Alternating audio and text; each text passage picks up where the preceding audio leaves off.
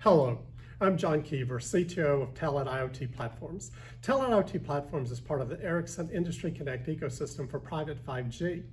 We assist with the integration of information technology and operation technology infrastructures as part of 5G-based industry solutions using digital transformation in Industry 4.0. 5G is the first cellular standard that incorporates features specific to IoT, such as ultra-low latency and dedicated bandwidth. So the opportunity is prime to leverage these technologies within the context of manufacturing. Today, we'll be using a simple reference implementation using a private 5G for overall equipment effectiveness, or OEE, and condition-based monitoring, or CBDM. So let's get started with our demo. Let's take a look at what we have going on here. You'll see at this side of the solution, we're looking at operations technology to focus on what goes on the factory floor. And at this side, across the private 5G connection, we're looking at our enterprise side, or what's going on at the enterprise, whether it's application levels or user, and onboard notifications. As far as the physical demonstration, what we have is a couple of switches to indicate break states or downtime states. That's coming into one of our Telit Smart I/O signal integration units. We also have a two-state stack light. That's letting us know, are we in the guard bands for good operations effectiveness, or are we actually running below efficiency? That's being fed into the multi-tech cellular gateway here. It's running the Telit 5G module, one of our award-winning 5G modules.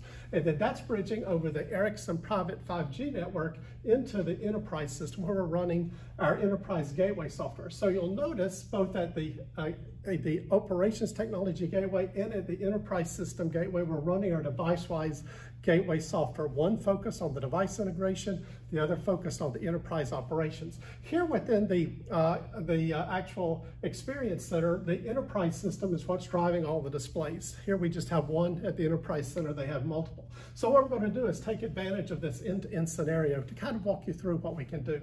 Let's get started with just some raw device data. So here you see our device-wise view product from Telit that sits on top of device-wise and allows for visualization of the data. What I'm going to do is interact with some of these different signals, whether they're discrete, whether they're analog, or whatnot, to actually change the values. So here you see data coming in through the Smart I/O, coming into device-wise view for presentation. So now what we can do is we'll reset to a known state here, and we can go in and take a look at our overall equipment effectiveness and how that's being affected. Now what we've got going on here are a few things. We have a process been running for about 39 minutes, 637 products made, and then we have the ability to effectively tweak or modify our different things. So here I can crank up my quality. Of course, that directly affects my overall equipment effectiveness, but then we can also trigger other activities. Like here we could cause a break to occur. Breaks are usually planned time, so that doesn't necessarily directly affect your efficiency, but let's say that we have some kind of unplanned downtime occur. Here you'll see our stack light, we're going into a bad state. We're also notifying that we've had a down in production that needs to be addressed. This can be addressed at the edge. The notification to the operators can be pushed up to the enterprise for broadcast and notification to other people within the plant as well. So we'll go ahead and get that reset and move on in to our CBDM.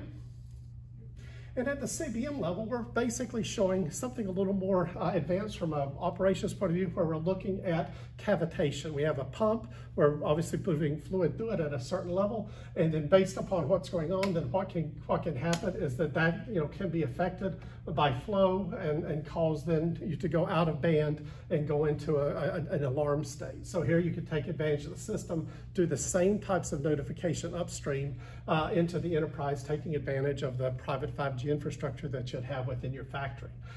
So that's the types of things that we would do at that level. Same technology, simply being leveraged a different way, but really taking advantage now of the ability to leverage private 5G on the plant floor. Not as much copper to run, much lower cost deployments, flexibility, and being able to move your manufacturing lines around and components more easily as product changes within their life cycle.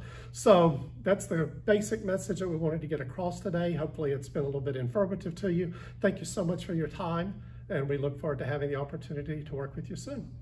Thank you.